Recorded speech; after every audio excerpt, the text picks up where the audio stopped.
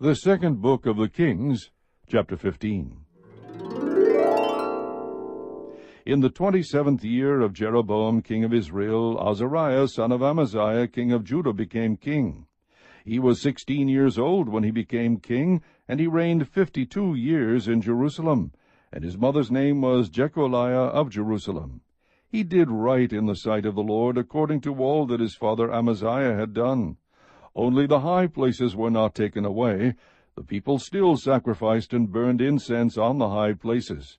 The Lord struck the king so that he was a leper to the day of his death, and he lived in a separate house, while Jotham the king's son was over the household, judging the people of the land. Now the rest of the acts of Azariah and all that he did, are they not written in the book of the Chronicles of the kings of Judah? And Azariah slept with his fathers, and they buried him with his fathers in the city of David, and Jotham his son became king in his place. In the 38th year of Azariah king of Judah, Zechariah the son of Jeroboam became king over Israel in Samaria for 6 months. He did evil in the sight of the Lord, as his fathers had done. He did not depart from the sins of Jeroboam the son of Nebat, which he made Israel sin. Then Shallum the son of Jabesh conspired against him, and struck him before the people, and killed him, and reigned in his place. Now the rest of the acts of Zechariah, behold, they are written in the book of the Chronicles of the kings of Israel. This is the word of the Lord which he spoke to Jehu, saying, Your sons to the 4th generation shall sit on the throne of Israel. And so it was. Shallum son of Jabesh became king in the 39th year of Uzziah king of Judah, and he reigned 1 month in Samaria. Then Menahem son of Gadai went up from Tirzah, and came to Samaria, and struck Shallum son of Jabesh in Samaria, and killed him, and became king in his place. Now the rest of the acts of Shallum and his conspiracy which he made, behold, they are written in the book of the Chronicles of the kings of Israel. Then Menahem struck Tiphsah, and all who were in it and its borders from Tirzah, because they did not open to him. Therefore he struck it, and ripped up all its women who were with child. In the 39th year of Azariah king of Judah, Menahem king of Gadai became king over Israel, and reigned 10 years in Samaria. He did evil in the sight of the Lord. He did not depart all his days from the sins of Jeroboam the son of Nebat, which he made Israel sin. Pul king of Assyria came against the land, and Menahem gave Pul 1,000 talents of silver, so that his hand might be with him to strengthen the kingdom under his rule. Then Menahem exacted the money from Israel, even from all the mighty men of wealth, from each man 50 shekels of silver, to pay the king of Assyria. So the king of Assyria returned, and did not remain there in the land. Now the rest of the acts of Menahem and all that he did, are they not written in the book of the Chronicles of the kings of Israel? And Menahem slept with his fathers, and Pekahiah his son became king in his place. In the 50th year of Azariah king of Judah, Pekahiah son of Menahem became king over Israel in Samaria, and reigned 2 years.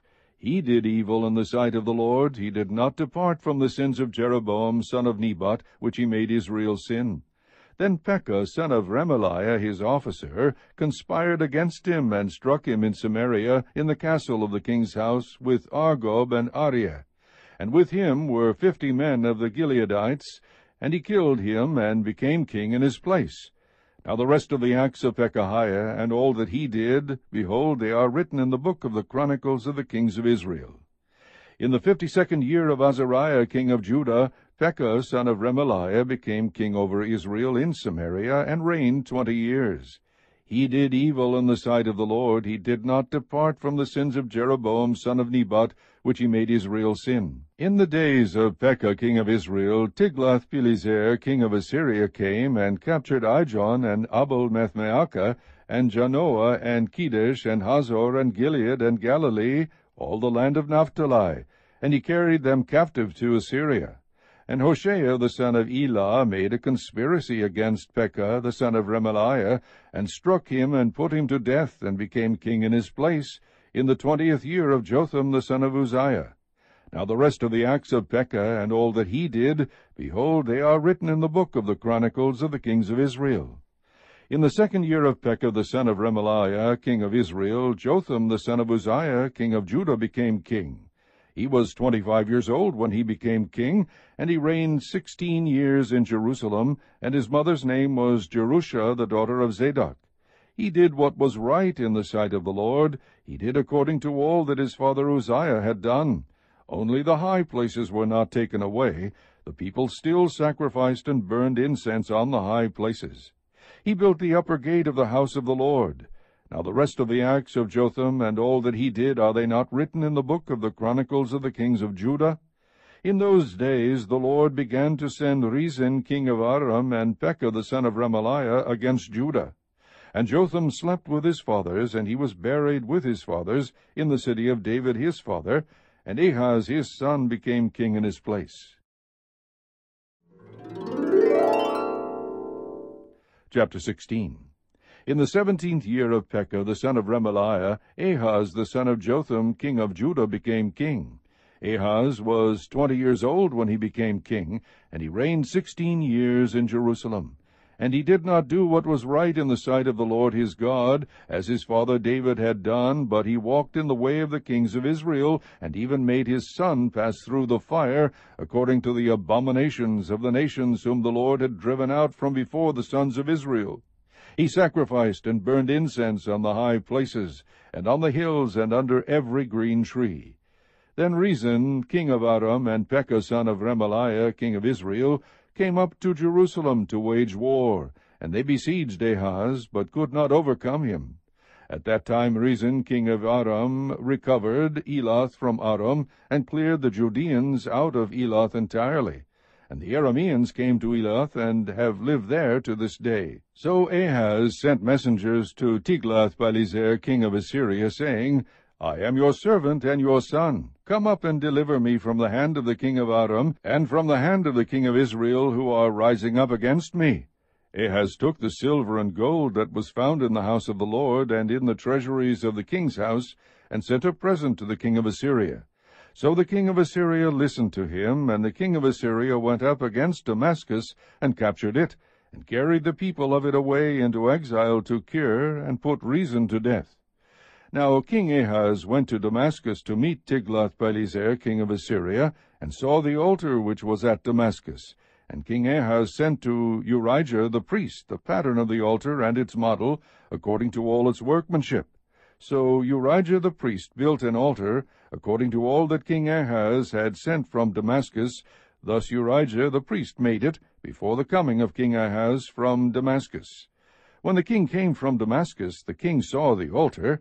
Then the king approached the altar, and went up to it, and burned his burnt offering, and his meal offering, and poured his drink offering, and sprinkled the blood of his peace offerings on the altar.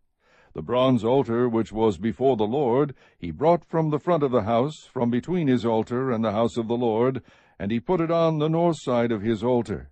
Then King Ahaz commanded Urijah the priest, saying, Upon the great altar burn the morning burnt offering, and the evening meal offering, and the king's burnt offering, and his meal offering, with the burnt offering of all the people of the land, and their meal offering, and their drink offerings. And sprinkle on it all the blood of the burnt offering, and all the blood of the sacrifice. But the bronze altar should be for me to inquire by. So Urijah the priest did according to all that King Ahaz commanded. Then King Ahaz cut off the borders of the stands, and removed the laver from them. He also took down the sea from the bronze oxen which were under it, and put it on a pavement of stone. The covered way for the Sabbath which they had built in the house, and the outer entry of the king, he removed from the house of the Lord because of the king of Assyria. Now the rest of the acts of Ahaz which he did, are they not written in the book of the Chronicles of the kings of Judah? So Ahaz slept with his fathers, and was buried with his fathers in the city of David, and his son Hezekiah reigned in his place. Chapter 17. In the 12th year of Ahaz king of Judah, Hoshea the son of Elah became king over Israel and Samaria, and reigned 9 years. He did evil in the sight of the Lord, only not as the kings of Israel who were before him. Shalmaneser king of Assyria came up against him, and Hoshea became his servant, and paid him tribute. But the king of Assyria found conspiracy in Hoshea, who had sent messengers to So king of Egypt, and had offered no tribute to the king of Assyria, as he had done year by year. So the king of Assyria shut him up and bound him in prison. Then the king of Assyria invaded the whole land, and went up to Samaria, and besieged it 3 years. In the 9th year of Hoshea, the king of Assyria captured Samaria, and carried Israel away into exile to Assyria, and settled them in Halah and Habor, on the river of Gozan, and in the cities of the Medes. Now this came about because the sons of Israel had sinned against the Lord their God, who had brought them up from the land of Egypt, from under the hand of Pharaoh king of Egypt, and they had feared other gods, and walked in the customs of the nations whom the Lord had driven out before the sons of Israel, and in the customs of the kings of Israel which they had introduced. The sons of Israel did things secretly which were not right against the Lord their God. Moreover, they built for themselves high places in all their towns, from watchtower to fortified city. They set for themselves sacred pillars and asherim on every high hill and under every green tree. And there they burned incense on all the high places, as the nations did which the Lord had carried away to exile before them. And they did evil things, provoking the Lord. They served idols, concerning which the Lord had said to them, You shall not do this thing. Yet the Lord warned Israel and Judah through all his prophets and every seer, saying, Turn from your evil ways, and keep my commandments, my statutes, according to all the law which I commanded your fathers, and which I sent to you through my servants the prophets. However, they did not listen, but stiffened their neck like their fathers, who did not believe in the Lord their God. They rejected his statutes and his covenant which he made with their fathers, and his warnings with which he warned them. And they followed vanity, and became vain, and went after the nations which surrounded them, concerning which the Lord had commanded them not to do like them. They forsook all the commandments of the Lord their God, and made for themselves molten images, even 2 calves, and made an Asherah, and worshipped all the host of heaven, and served Baal. Then they made their sons and their daughters pass through the fire, and practiced divination and enchantments, and sold themselves to do evil in the sight of the Lord, provoking him. So the Lord was very angry with Israel, and removed them from his sight. None was left except the tribe of Judah. Also Judah did not keep the commandments of the Lord their God, but walked in the customs which Israel had introduced. The Lord rejected all the descendants of Israel, and afflicted them, and gave them into the hand of plunderers, until he had cast them out of his sight. When he had torn Israel from the house of David, they made Jeroboam the son of Nebat king. Then Jeroboam drove Israel away from following the Lord, and made them commit a great sin. The sons of Israel walked in all the sins of Jeroboam which he did. They did not depart from them until the Lord removed Israel from his sight, as he spoke through all his servants the prophets. So Israel was carried away into exile from their own land to Assyria until this day. The king of Assyria brought men from Babylon, and from Cutha, and from Ava, and from Hamath, and Sepharvaim, and settled them in the cities of Samaria in place of the sons of Israel. So they possessed Samaria, and lived in its cities.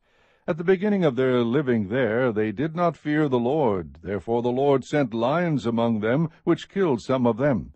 So they spoke to the king of Assyria, saying, The nations whom you have carried away into exile in the cities of Samaria do not know the custom of the God of the land. So he has sent lions among them, and behold, they kill them, because they do not know the custom of the God of the land. Then the king of Assyria commanded, saying, Take there one of the priests whom you carried away into exile, and let him go and live there, and let him teach them the custom of the God of the land. So one of the priests whom they had carried away into exile from Samaria came, and lived at Bethel, and taught them how they should fear the Lord. But every nation still made gods of its own, and put them in the houses of the high places which the people of Samaria had made, every nation in their cities in which they lived. The men of Babylon made Succoth-Benoth, the men of Cuth made Nergal, the men of Hamath made Ashima, the Avites made Nibhaz and Tartak, and the Sepharvites burned their children in the fire to Adramelech and Anamelech, the gods of Sepharvaim. They also feared the Lord, and appointed from among themselves priests of the high places, who acted for them in the houses of the high places. They feared the Lord, and served their own gods according to the custom of the nations, from among whom they had been carried away into exile. To this day they do according to the earlier customs. They do not fear the Lord, nor do they follow their statutes, or their ordinances, or the law, or the commandments which the Lord commanded the sons of Jacob, whom he named Israel, with whom the Lord made a covenant, and commanded them, saying, You shall not fear other gods, nor bow down yourselves to them, nor serve them, nor sacrifice to them.